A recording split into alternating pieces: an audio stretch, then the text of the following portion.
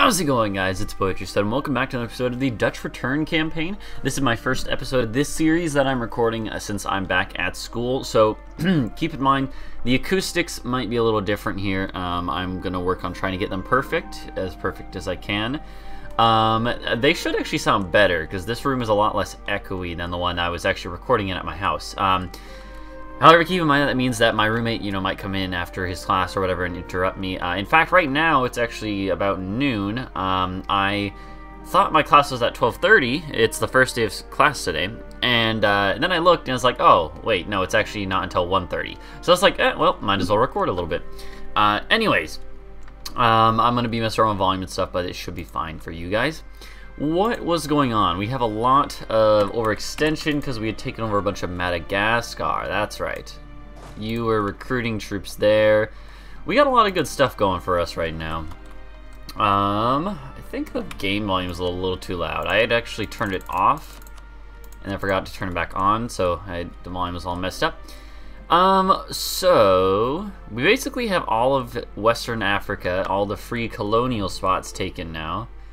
We're working on the Eastern African parts. We need to get these islands, or else like France will get to them. France always likes to get Ile Bourbon. What else do we have going on? We're integrating Wales, and yeah, it seems like this is a good time to just be kind of waiting for a little bit. Was there any? I feel like there was a war I was going to declare though. I feel like there was a war I was like thinking about declaring right now that I had an opportunity to do. Maybe not. Oh, you know what? We had just formed the Netherlands at the end of the last episode. That's what we did. So we still haven't had any of the events for like the kingdom or whatever. Man, we have some good monarchs right now. However, I probably still will go with the Dutch Republic because it is such a good one. I think I will ally France, actually. I think I want to have France as my ally for a while longer. So we can revoke the embargo there. Let's also go ahead and, with you, raise our trust up a little bit. Why are we losing so much money? It's a good question. Root out corruption is a good part of it. Oh, whatever. I'm actually totally fine with losing money. Yeah. Man, France is a beast in this campaign. They're basically trying to like reform Charlemagne's empire or something like that. So that's what it seems like. Of course, I would not like that. So you're actually ally of Bohemia. So we're no longer in the empire either. Burgundy is actually a prince in the empire. Now that is really annoying. I don't know how they managed to swing that anyways, because they don't start as a prince. They start as someone who owns prince's lands but isn't an emperor. So that's annoying. In fact, it's going to make it a little bit harder to conquer their stuff. But how is Bohemia still winning the League War? They're so sieged down, you know. So I do think I want to House of Elsevier. Sounds like a Lord of the Rings name. Lodewijk Elsevier. I had a fine understanding of it. So its book paper will now be produced in Holland. What do we have there now? Fish. Okay. Current price is 2.25. We also get that thing till the end of the game. What is paper like? Oh my god, that's so much more valuable. Wow. Yeah, dude. Any day of the week. I didn't realize paper was that valuable. I mean, it makes sense. It probably goes down later on when the printing press comes around more full form, I guess, right?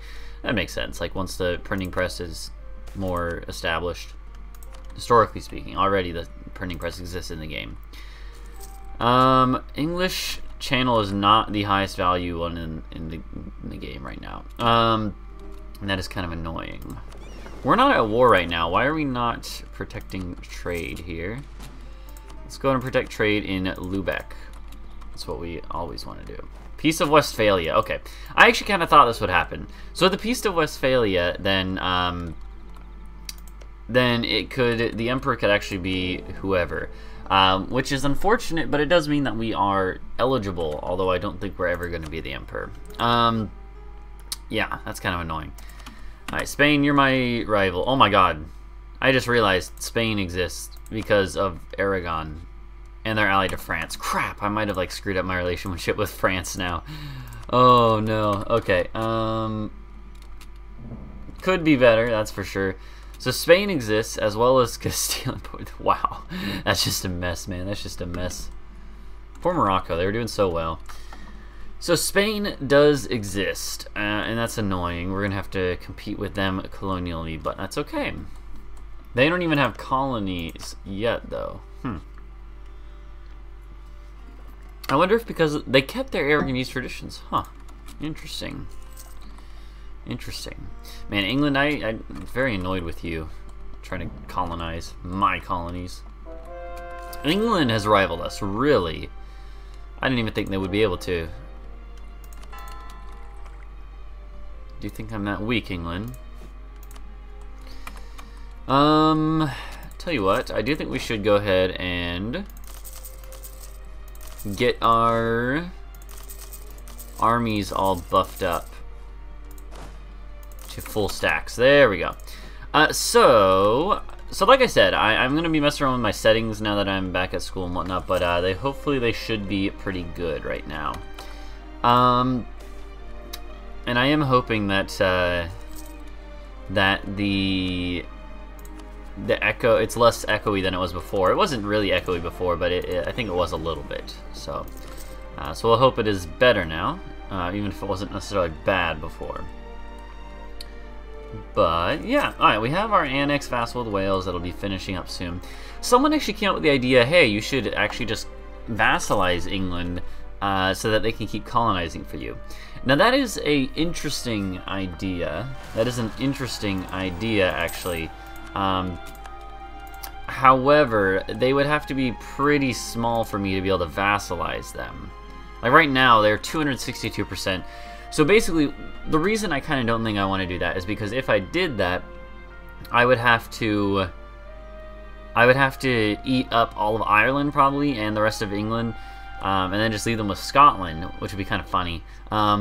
Leave them with Scotland and then vassalize them, and at that point, then I would have to have Ireland and England both as vassals, and I don't want to have two separate ones. So I think what I might do instead is get Ireland quickly, or Scotland even. I could go with Scotland instead, but I think I'll do Ireland because Ireland and Highlander stuff.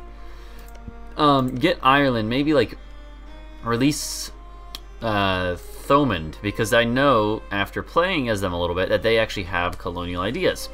So if I release Thomond, I could feed them the rest of Ireland and Scotland and have them colonize for us. It would take them quite a while to get to that point, but they could hopefully colonize a bit. I don't know. In any case, I don't think I'm that worried about it at all, because I can always take colonies from France, from Castile, well, Spain, Aragon, Spain now. You know. Alright, take you out of there. You hit 600. Send you to there. And looks pretty good. But yeah, I am excited for classes this semester, actually. I have a pretty busy schedule. It's almost all comm classes, which is, so if you didn't know, comm is my major. I'm a communications major, but I have a double major. And I actually found out, after being in Spain, that I think Europe, I don't know, maybe not Europe, or at least Spain, it doesn't seem like this was very common to have double majors. I don't know. Like I don't think a lot of I don't think it was offered there. That's what it seemed like. It seemed like people were telling me that it's not really offered that much. Guyana. Is that what it means? Like Guyana, like up in here? Yeah, like this area. I think I'm probably fine with that and without that right now. But yeah, I think what was I talking about?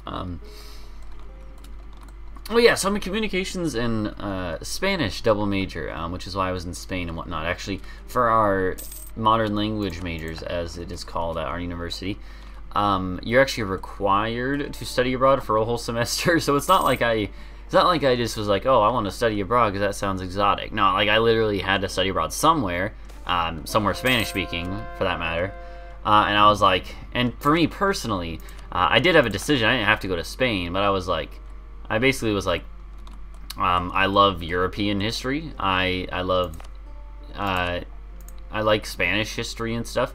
So I was like, I'm gonna go to Spain. It's like probably the country's history I know the most about. I probably read like half a dozen books, which isn't that much. Half a dozen history books about Spain. That's actually not that much at all. So not nearly as much to be an expert in any way. So don't let me make you think that I'm trying to say I'm an expert in Spanish history. No, I'm just saying that's the one I'm most interested in, the one I know the most about, even if it isn't that much on an absolute scale. Yeah, so I was like, let's go there, and I did, and I really, really enjoyed it. Wales isn't that good of a province, a state, so I'm not gonna make it a state yet. What else was I gonna say though?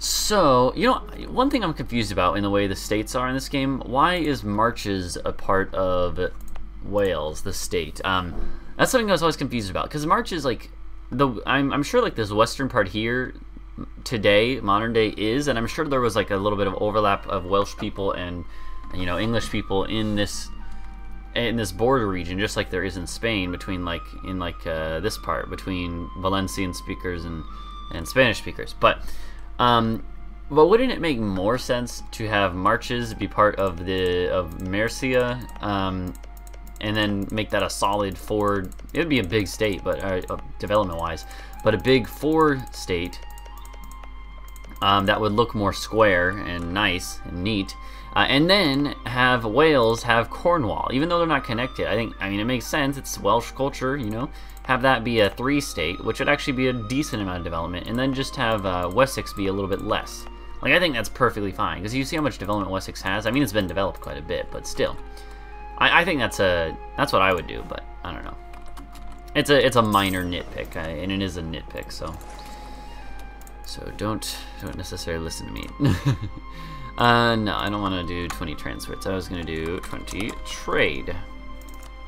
Let's make sure that's actually trade ships. It is. We could do, let's do 2 sets. But yeah, should start fabricating on the English at some point in time. This event is always quite annoying.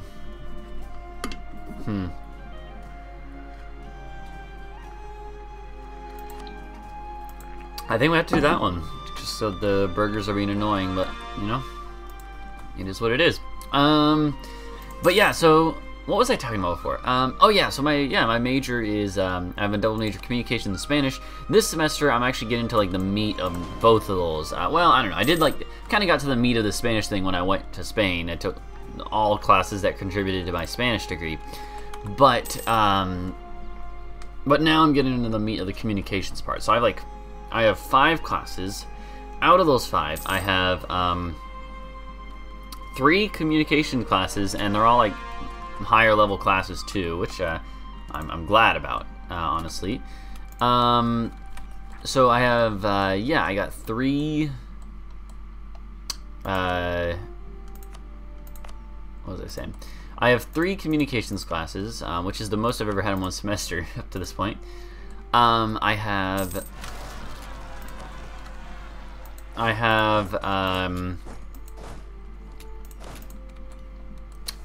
1 Spanish class, because I do have a couple left for that, and I want to space them out. 1 Spanish class, and then I had like 1 spot where I was like, yeah, I should do something I want to take, like an elective, basically, because I do have room for elective credits. And so I was like, well, what should I do? And I have decided to continue with Italian, because I did take an Italian class in this last spring before I left for Spain, and I loved it. I was like, this is really cool. And then I went to Italy over this semester, at the end of the semester in the winter, and I was like, yeah, I really like Italy. It's pretty cool.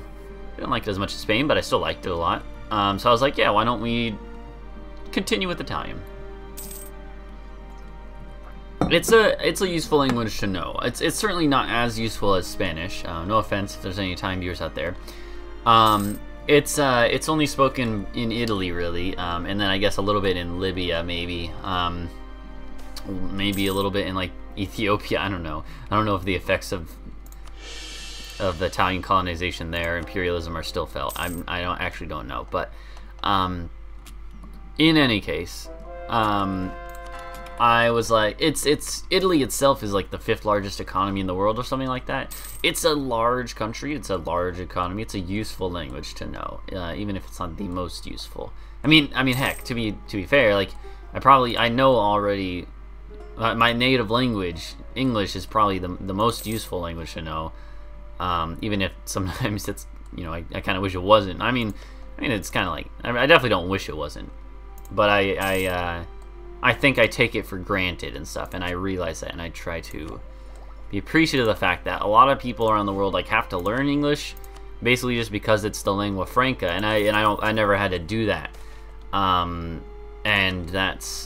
it's like, you know, it's a little bit of it's a privilege, and it kind of makes me sad sometimes, like it really does, when basically, like in Spain and stuff, I talk to people in Spain about this, like the fact that because English is like, because really the U.S. and Britain, as well as, you know, there's other minor ones too, well, I shouldn't say minor, but less major powers, but still are relevant, like South Africa, Australia, New Zealand, and even places like India, where the 2nd most spoken language, I believe, no, that's not even right. The most common 2nd language is English and stuff. Stuff like that, you know, even with that, because of that, like, I don't know, like a global power that English has, it makes it so that a lot of the times, countries like Spain seem like, to me, like a lot of times they don't have as much of their own entertainment industry and whatnot, because a lot of stuff comes from the U.S. and Britain, and kind of makes me sad to a certain extent. Like I kind of don't like that, you know. It'd be cool if there was more stuff. I remember, like, at one point, you know what, I actually do need to end this episode in a second. I want to end it on time so I can do another one before I have to get ready for class. But let's we'll go a second longer. But yeah, so a short little anecdote.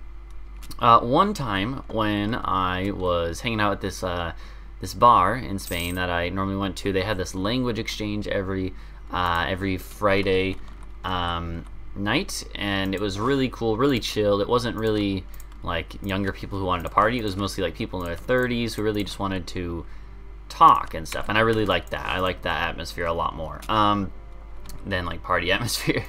So when I was there, there was one night where there were these 2 German girls who were both about my age, actually, like 22 or something, a little older than me, but, and I was talking with them. I was like, yeah, it kind of like makes me sad that for instance, like in America we never see any like German media, really. I actually did hear about a German show recently. I can't remember the name, although I'm sure if any of you guys mention in the comments, I'll recognize it instantly. But there was actually one German show that I heard about recently, and I was like, yeah, that's cool. I wish there was more of that. And so I was telling one of these German girls, I was like, yeah, like, it's kind of annoying to me that there's not really a market for that in America, and in other countries in general besides Germany, as far as I know,